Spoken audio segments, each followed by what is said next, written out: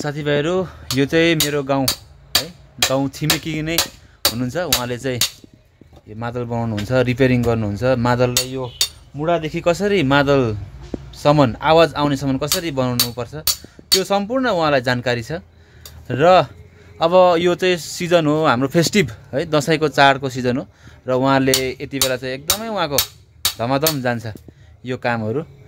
र तपाईँहरूको पनि यदि मादल जस्तो छैन भने उहाँले रिपेयरिङ पनि गर्नुहुन्छ है, आवाज निक्लेको छैन भने उहाँले रिपेयरिङ पनि गर्नुहुन्छ। र तपाईँहरूलाई म उहाँको यहाँ तपाईँहरूलाई कन्ट्याक्ट नम्बर यहाँ दिन्छु, तपाईँहरूले लिन सक्नुहुन्छ। यो चाहिँ मुढा हो र यसलाई चाहिँ अब मादलको ढुङ्ग्रोको सेपमा लानु धेरै आपत छ।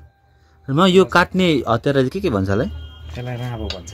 ए राँबो, ए हजुर राँबो अनि मार्तो। अनि यसलाई चाहिँ दुईटा राँबो लाग्छ। अब यो फर्स्टमा यो भयो हो, यसरी खोलिन्छ। हजुर। अब मैले यो छेडिसकेको छु। हजुर। छेड्दा चाहिँ हामीले यत्रै मात्रै होल पारेर लानुपर्छ। ए हजुर। छेडिसकेपछि त्यहाँबाट यहाँबाट चाहिँ अड्डी राखेर हामीले मैले यसरी फेरि खोलेर यसको साइज बढाउँछु। ए अन्त बादमा चाहिँ यो भित्र जब खोलिसक्छु हजुर तब मात्रै यसको बाहिरीको साइज आउँछ। ए पहिला भित्रै खोल्नु पर्यो है? हजुर, पहिला चाहिँ भित्रै फिनिसिङ गर्नुपर्छ। अब यो मुढालाई चाहिँ हामीले मादलको ढुङ्ग्रोको सेपमा ल्याउनु पर्छ। यो मुढा चाहिँ के को मामा राम्रो हुन्छ? यो चाहिँ लाम्पाते हो। लाम्पाते है? ए अझै राम्रो चाहिँ हुन्छ यो भन्दा नि अरू काठहरू? यो अब चाँपहरू हुन्छ, अब चाँप त पाइँदैन हो। ए चाँपो चाहिँ राम्रो है लाम्पाते भन्दा पनि? हजुर। अन्त लाम्पाते भयो तपाईँको लप्सी, यो काठहरू चाहिँ एकदमै मादलको लागि चाहिँ एकदमै राम्रो हुन्छ। ए अन्त गुहेलो है? हजुर, राम्रो हुन्छ। अनि मेहनतै छ, यस्तै छ, के गर्नु है, यसरी नै गर्नुपर्छ। आफ्नो आफ्नो कला हो, सिप हो, हजुर, देखाउनै पर्यो नि। यो मैले मात्रै है यसरी गरेको होइन, हाम्रो चाहिँ अब बाजेदेखि नै हो।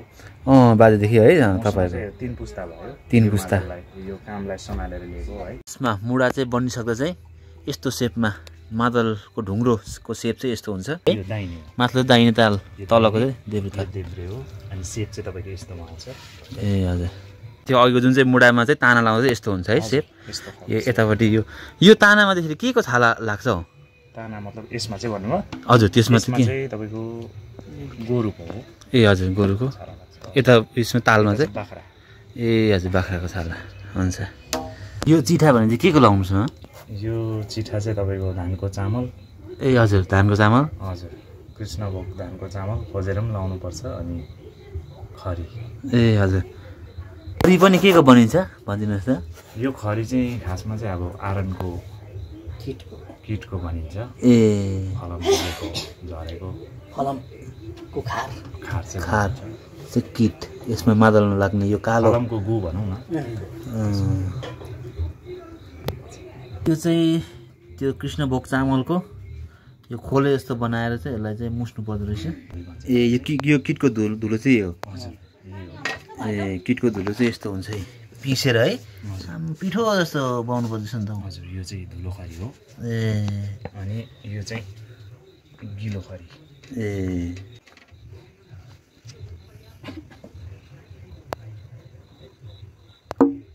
यसरी लाउनुपर्छ। लगाएको जति सबै फेरि राख्नु मिल्दैन हो। ए हजुर।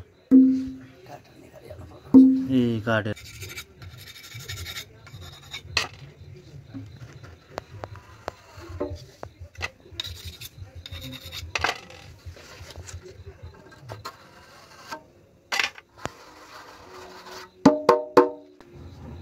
ओके। लास्टमा सुक्खा फेरि है? सुक्खा लगाएर त्यहाँबाट मात्रै झोक्नुपर्छ। त्यो कागजको साइज जस्तो पेपर चाहिँ अडिमै लानुपर्छ नि, मोटो बनाउँछ। पातला पातला पातला हजुर। ओके हजुर, भोग्नुपर्छ।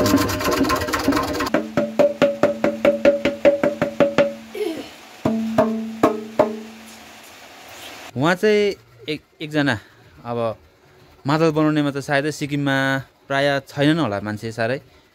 र उहाँ चाहिँ एकजना यस्तो व्यक्ति हो जसले चाहिँ ट्रेनिङ पनि दिनुहुन्छ।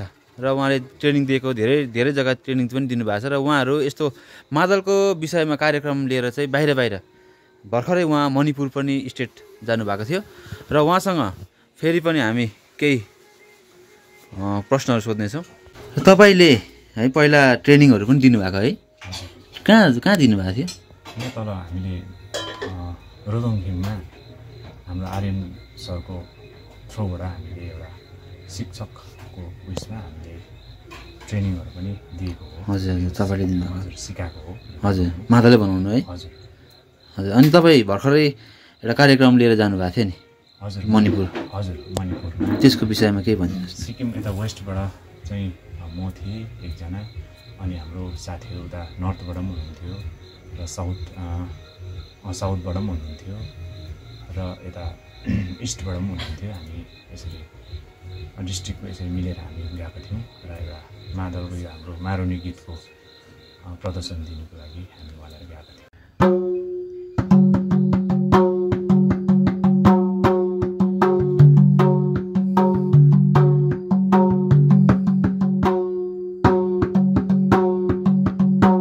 यो बिट चाहिँ के बिट? यो चाहिँ बिरानी ठोक्कन चाहिँ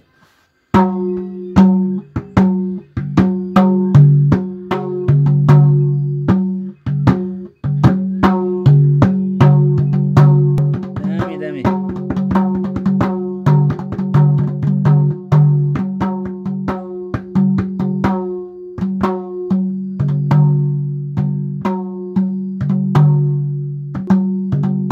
यसरी उठाइन्छ मादल चाहिँ सुरुमा चाहिँ है? सुरुमा चाहिँ यो चाहिँ मारुनी जब उठेर आशिष दिने बेलामा चाहिँ यो खालको बजाइन्छ।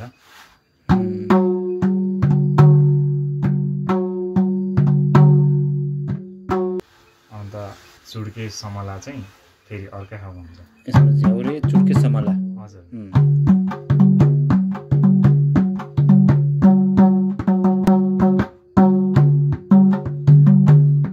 र तपाईँकोमा यो अब कलाहरू छ है, यो सिपहरू छ हजुर। र तपाईँले यसलाई है सरकारको केही मद्दत मिल्यो भने तपाईँले यसलाई कुनै एउटा क्लास लगाउने एउटा अवसर पाउनुभयो भने तपाईँ के भन्न चाहनुहुन्छ यस विषयमा? हजुर, एकदमै किनभने हाम्रो यो पुर्ख्यौली एउटा प्रथा भनौँ, हाम्रो यो सांस्कृतिक हो। हजुर। अनि हाम्रो सांस्कृतिक चाहिँ यसरी है मासिँदै गइरहेको छ र यसलाई चाहिँ अब मैले है एउटा बिजनेसको रूपमा भए पनि यसलाई मैले बचाउने र जतिसक्दो यो कुरोलाई मैले बचाएर राख्ने एउटा मैले विचारले यो जुन गर्दै गरेको हातको कला है म गरिरहेको छु अहिलेसम्म। तर यसले चाहिँ मलाई त्यस्तो पर्फेक्ट चाहिँ छैन। के छ भन्दाखेरि एउटा हाजिरा है, आफूले गरेको मेहनतको हाजिरा मात्रै बस्ने गर्छ र सरकारबाट है यो जुन यसमा चाहिँ कुनै पनि प्रकारको मैले हेल्प पाएँ भनेदेखिलाई चाहिँ यसको अलिकति है अरू जो सिक्नु इच्छा गर्ने नानीहरू हुन्छ, यङ जेनेरेसनहरू हुन्छ, उहाँहरूलाई चाहिँ मैले लगाएर अझै नै यो लगानी चाहिँ अगाडि बढाएर हाम्रो यो सांस्कृतिक कुराहरूलाई चाहिँ म बढाएर बढी मात्रामा अगाडि बढाउने नै मेरो इच्छा विचारहरू छ। अनि यो साथीभाइहरू तपाईँले देखिहाल्नुभयो है उहाँको कला। यो बनाउनु जति मेहनत छ त्यति नै राम्रो यसको आवाज पनि छ है।